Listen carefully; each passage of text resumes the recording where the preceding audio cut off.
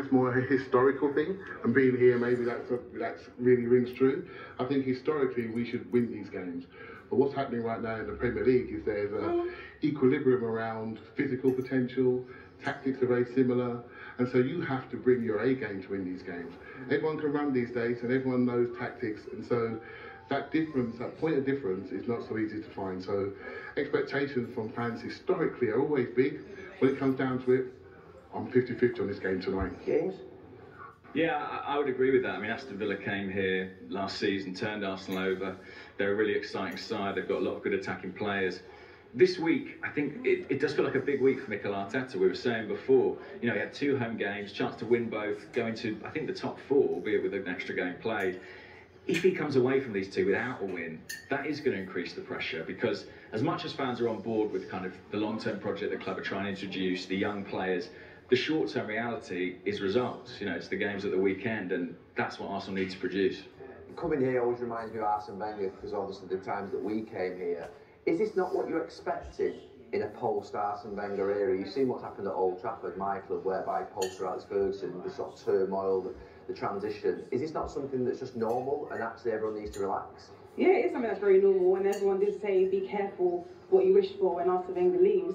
But fans are reactionary. You want something to happen quicker than it will do, and it's like taking a long process. And now it's a manager that's come in that's not highly experienced. It's hard to back the process, even though a lot of fans can see what way he's taken the club. We don't know how soon the club will get back to winning ways. So at the moment, 8th finish, 12th in the table now. It's not a positive look for Arsenal, but fans have to be patient. Would you like to go back to the Arsene Wenger days? What you were getting at that time? I mean, we used to celebrate being in the top 4. I mean, we can't even get close now.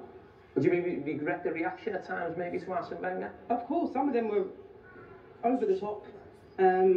And it's a man who has a legacy and has built Arsenal.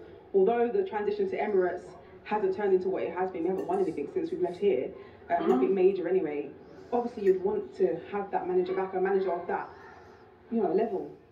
Do you back Arteta? As fans, the 3 of you, individually, do you back Arteta? I do. I back what he's doing now. I think during his reign, he's had a number of versions. We had a version when the FA Cup, and he's won behind closed doors, basically. None of us could connect with it. And then we went to the next phase where he had to clean out the dressing room about some food characters to make sure he had his own people. He's got his people this summer. Now, some people say he's brought a team to compete with Everton in 2 years' time, because we're the youngest team in the Premier League. Right? So once you've done that, you have to decide what's happening here.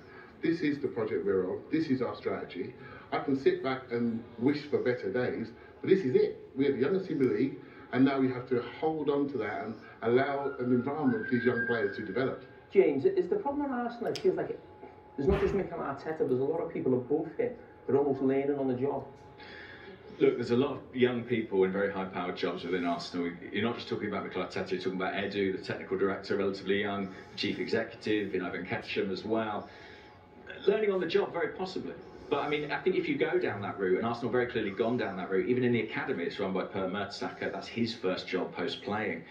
I think with that, you have to have a degree of patience. You know, if you make that choice, if you put these people in those positions, and you supplement that with young players too, it's very clear what the strategy is. And it's very clear that that's not one that's focused on the immediate term, the very, very short term. It's an uncomfortable reality for Arsenal fans, but I don't really think we'll see the fruits of this project, this idea, for maybe 2 to 3 years. But people are tired of that. You know, no one wants to hear that. There's not enough patience around. It's a long time since Arsenal competing in the Champions League, competing for major honours. You know, the patience is wearing thin. But when you look at it, it is going to take time. And personally, I think even if you change the manager, you look at generally the infrastructure, the squad they've got, it's going to take a bit of time. I think it'll take longer than 2 to